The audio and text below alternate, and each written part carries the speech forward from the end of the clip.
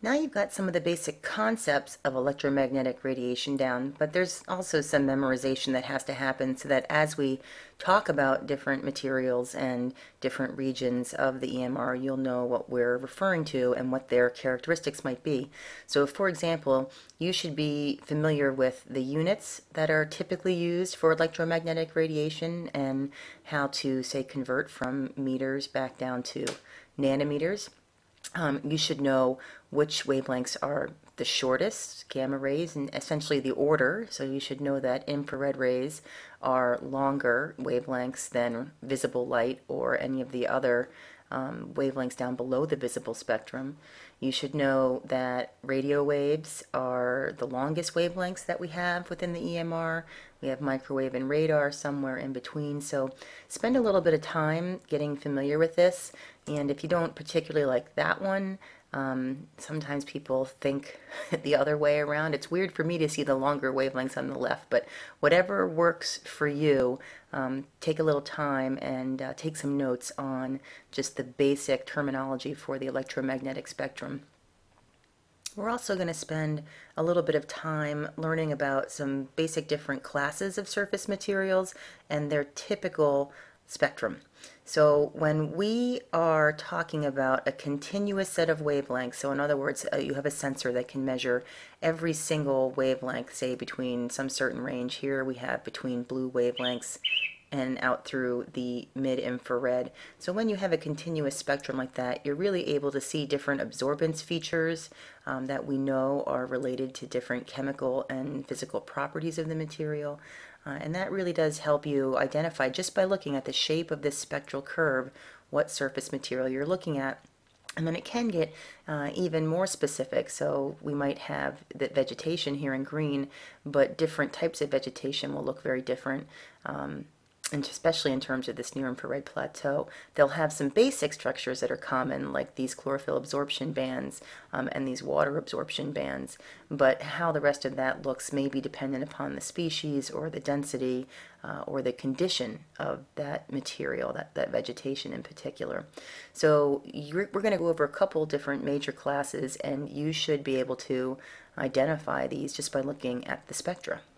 We'll start with water. Water is particularly good at transmitting and then ultimately absorbing, depending on the depth, wavelengths all across the typical spectrum that sensors read. So from these blue wavelengths over here to the mid-infrared wavelengths. We obviously do have sensors that read much shorter wavelengths or much longer wavelengths, but they're not typically utilized for Earth observation. So this is a pretty common range, this time in micrometers. And just for a little quickie quiz, if I were to convert, say for example, this 0.5 micrometers to nanometers, see if you can pause and figure out what that would be. Okay, I'm going to assume you took a chance. So this would actually be 500 nanometers. This would be 1,000 nanometers, 1,500 nanometers. So water is pretty good at transmitting and then ultimately absorbing water across all of the wavelengths. But you do at times get a little bit more reflectance at some of these shorter wavelengths, which is why the water will appear blue. So it's not always this straightforward that water is just this flat line. And so if we were to look at this and break it down into the components, we know that water is a very strong absorber of most wavelengths, but particularly those near-infrared wavelengths. So when we're using sensors that have a near-infrared band, that's typically the one that we would use to identify water bodies. There are some of the shorter wavelengths, so for most sensors this would be the visible region, that can show up as very bright if you have smooth water, and that again is that sun glint that's caused by the specular reflection off of the water. It's also impacted by any type of suspended material in the water, silt or algae. So it really can be altered in the visible wavelengths by the different composition or components that are within the water. And it's interesting, so while water itself can absorb and transmit almost all wavelengths, the materials that may be suspended in the water can't, and so they tend to reflect much more light, particularly in those visible wavelengths. So you can tend to see water that's particularly full of sediment is looking much more grayish or similarly, when there's algae in the water, that is a form of vegetation, so it's going to be absorbing more of those blues and reds, meaning that what can ultimately be reflected back are the green wavelengths. So we get the green appearance of water with a high concentration of algae. Vegetation is the other class of material that you should be very familiar with. There's, again, these chlorophyll absorption regions in the blue and in the red wavelengths with proportionately more reflectance in the green wavelengths, basically because it's not being absorbed by any of the structures within the leaf. But then there is this tremendous near-infrared plateau where reflectance is highest for vegetation, followed by a couple of water absorption bands. So if you were interested in vegetation water content or canopy water content or some stress related to drought, you could be looking at how much absorption there was by water. So just as an example of something an analyst would have to think about, if you were looking for severity of drought stress, and so you would expect that the vegetation might have lower concentrations of water in the foliage, what do you think would happen to these two absorbance troughs? And maybe pause for a second and think about that. If we have a vegetation experiencing stress, how will these, drought stress specifically, how will these two water absorbance features change in this reflectance spectra?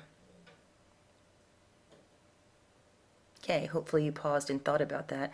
Essentially, if we have less water because there's drought stress, then we would not have as much absorbance here. So you would actually see the reflectance in these two troughs increase. So you would not see as deep of an absorbance feature here if there were drought stress.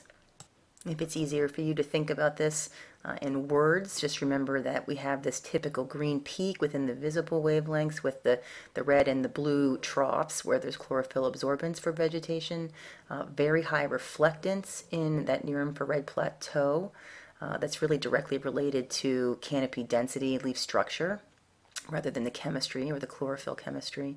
And then we have these water absorbance features a little bit further out in the mid and far infrared.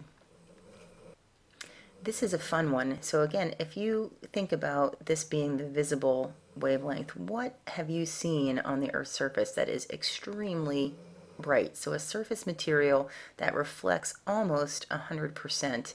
And you might say, oh, someone put mirrors on the ground. I'm talking about a naturally occurring surface. And think about this for a second. Also notice that we have these same very strong water absorption troughs out here. So what can you think of that has high water content yet is highly reflective in those visible wavelengths? Well, hopefully you came up with snow. And this is a really common appearance for snow, although it can change depending on the water content. What's really interesting, though, is that clouds will also appear very bright in these visible wavelengths. And so to distinguish snow from clouds, you'll tend to use more of these water absorption bands because the snow has a much higher density of water, which means it's going to absorb much more deeply in these troughs. So if we had a cloud, it might look similar, but probably would not have these massive dips in these water absorption bands. When we get into man-made materials, it becomes a little bit more complicated because we can mix and make things so differently. But we can, if we know that one of these, for example, is asphalt and one of these is concrete, you should be able to use just your general understanding of reflectance to figure out which is which. So if you were to describe visually what you see when you look at asphalt, a paved road, we typically think of something dark like tar. So it makes sense that this lower reflectance would be indicative of that darker color. And when we think of concrete, we think of sidewalks. They tend to be a little bit brighter, and that would make sense that we would have higher reflectance in these visible wavelengths. But other than that, they're both pretty boring. Soils and minerals tend to have very distinct spectral signatures.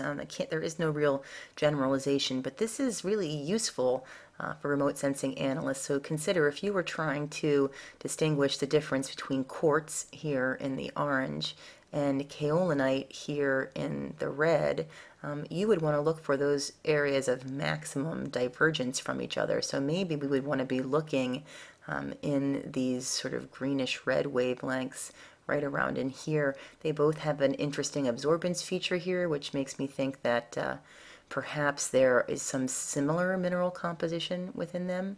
But there's obviously some very distinct qualities within or between the two of them as well. It might be useful to spend a little bit of time at the interactive website that I have linked on Blackboard to sort of play with some of these different spectra and get used to what different surface materials will typically look like. And I will post that on Blackboard. So really all we're left with, though, is now figuring out, well, great, we know we have energy coming from the sun and it interacts with the Earth's surface. But to get to the sensor, well, in fact, to get to the surface in the first place, this electromagnetic radiation has to interact with the molecules and atoms in the Earth's atmosphere. So we will save that for next week. And I think now you are all ready to go on in and take your video quiz.